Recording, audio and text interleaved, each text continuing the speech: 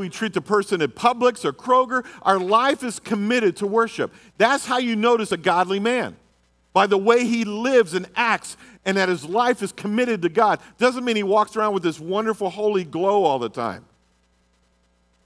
But the bottom line is this, is that when you hear him talk, he's filled with wisdom. Why? Because he knows God. He's committed. His heart is faithful to him. His heart is committed to him 100%. And at the same time, his life is committed to be an act of worship. There's nothing greater than to hear a young man say that he learned how to love God by his father.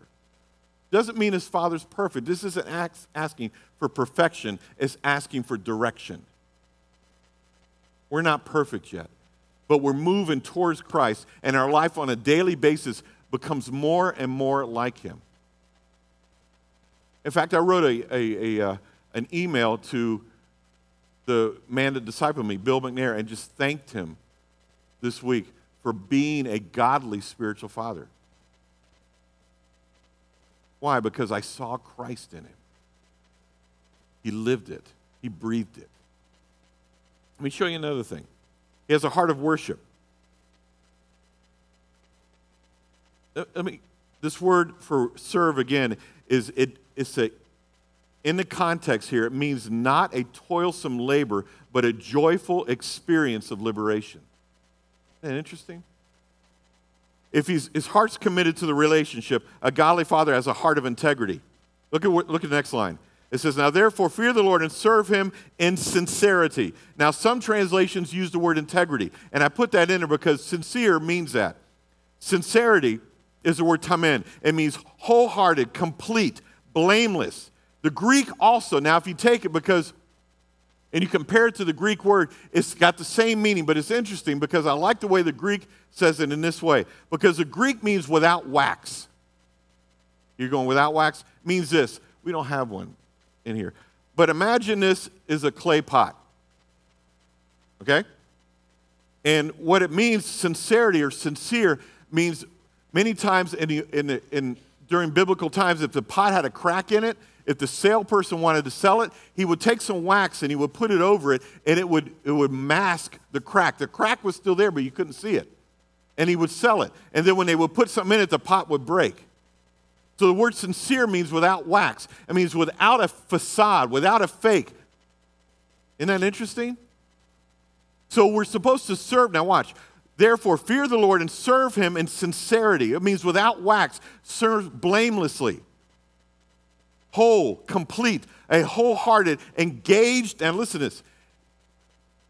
It means a whole heart engaged blamelessly in, now this is really cool, in the decision. See, when we come to serve God, when we come and our heart's committed to a relationship with him, we're committed to that decision. Don't you love a man that no matter what, if he makes a decision, he's committed to it? And he doesn't wishy-washy with it? He's committed. Bam, we're doing this. That's the kind of guy you want as a leader, right? That's the way fathers are supposed to be. Are you committed to the decision of your family? Are you committed to the decision of your marriage wholeheartedly, totally into it? No matter what the marriage, if there's tough times, you're still committed. That's a godly father. It says, if he's leading with integrity, if he has a heart of integrity, it says truth also. Look what it says. Fear the Lord and serve him in sincerity and truth. The word truth means firmness, faithfulness. It means to conduct oneself with God's holy standards. All of these. Now, this truth, this sincerity, this wholeheartedly fearing God. Why are we doing this? Because this. Don't lose me, guys. Don't lose me on this, okay? It means this. All of these are expressions of our love and devotion to our God, who loves us and who's devoted to us. See, we think this is, today in the church, you don't want to say, well, you got to fear God, act like you love him, walk in the ways he wants you to do. Because why? It's called legalism, right? No, it's not. Legalism is law with no love. Legalism is law with no relationship. This is God saying, I love you. How many of you want your kids to act like they love you? Okay. How many of you want your kids to act according to the way you train them and raise them to act? Okay? And how many of you want them to do that because they love you? Why would God not want the same? But when we preach these things or teach these things, what happens? Oh, we're just getting a little legalistic. It's all about grace. It is about grace. His power and grace is what gets us to live like this. That's it. Now, here's the next one. Bada bing, bada boom. I think. Is it stuck again? There we go. A godly father is committed to the challenge. What challenge? Look at the rest of it.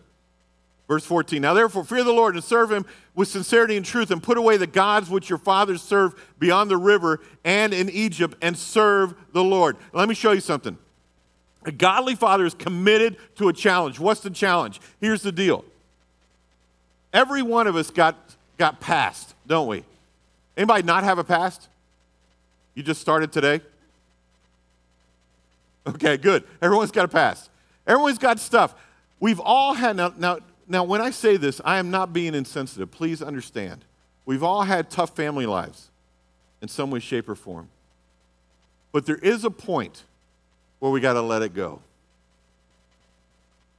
Okay?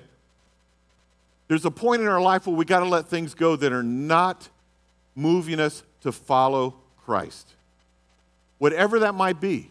Whatever it is, because if we are still holding on to the past and all the memories and all the crud that we went through and all the way maybe our dad treated us and all the way maybe our mom treated us, all the way our husband treats or our wife treated us, whatever that, we got to let it go sometime, because if we don't, hear me on this, we're worshiping it. It's still a golden calf. It's still something that's been set up in some way, shape, or form. And it's got a little bit higher than God. Why? Because it's what's motivating our walk. It's what's motivating our life.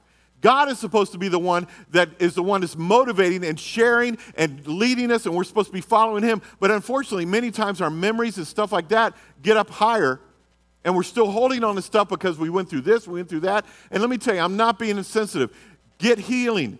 Pray, seek healing, but move towards letting it go, because if you don't, it becomes a God in your life. And men, let me tell you something. If you can say, I didn't have a dad that taught me how to be a dad, great, but our Heavenly Father can teach you how to be a dad. He's the best dad in the whole world, and he gave us a whole manual. For the first time in our life, we got to read the instructions. Okay? Because why? He will tell us how to be a father. He will show us how to be a father, a loving father. But if we don't do that and we're still hanging on to that stuff and say, well, I'm treating my wife because of the way my mom was treated by my dad, get over it. Stop it. Let it go. What did they do in The Godfather when there was a problem? Bada bing, bada boom. All your enemies die in one day. That's where it happened. All of our memories can be dealt with through the cross. All of our past was dealt with through the cross. I've been preaching this for 3 years. Everything was dealt with here. All we have to do is let it go and let God kill it, because he already did. Our sins, our old nature, everything was dealt with right here. Bada bing, bada boom. To coin the phrase from The Godfather. Because why? We went to God the Father, said, here it is, and he took care of it. And he did just what Don Corleone did. He killed it. May not be the greatest illustration, but it works. He killed it. He killed the enemy. It's all done. You with me? Y'all are real quiet. Normally you're not this quiet. It's good.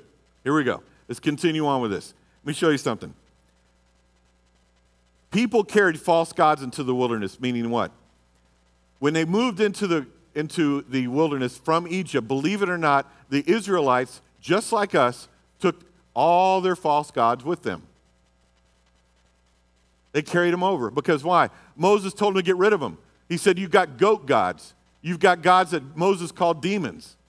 and they were still worshiping him at different times. They would go and they would do all their worship unto Jehovah, and then later on, sometime during the week, they were worshiping the other gods. Isn't that just like us? We come on Sunday and we go, oh man, we love you. Da, da, da, da, da, da. We do all the stuff, and it's great. It's wonderful. But during the week, who are we thinking about more? What are we thinking about more? What takes a greater place during the week? Whatever that is, it's a false god. It's something that you've placed above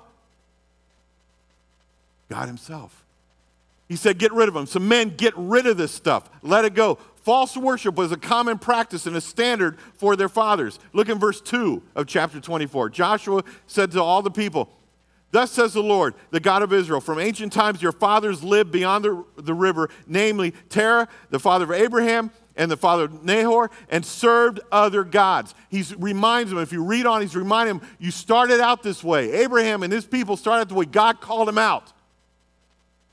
And now the people still are getting ready. They carried over false gods into the new land, and they were still serving them. And he's now at a point where he's calling them, who are you going to serve? Why are you going to do this? What are you going to do? You're at a point of decision. It's the same thing, God bless Texas, it's the same thing in the Alamo.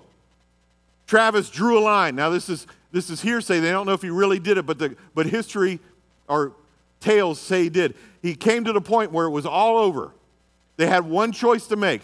And he took his sword and he drew a line and he gave a wonderful speech. And then he said, I'm staying and fighting, and I know I'm going to die. If you will want to stay with me, cross this line. If not, you can go with no shame. And everybody did. They drew the line. And there's a line drawn in the sand.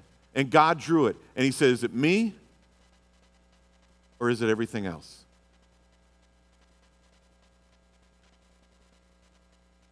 Go to the next one, my brother. A godly father is committed to the stand. What stand? Let me show you something. Look at verse 15. If it is disagreeable in your sight to serve the Lord, choose for yourselves today whom you will serve, whether the gods which your fathers served, which were beyond the river, or the gods of the Amorites in whose land you are living. But as for me and my house, we will serve the Lord. A godly father is committed to the stand.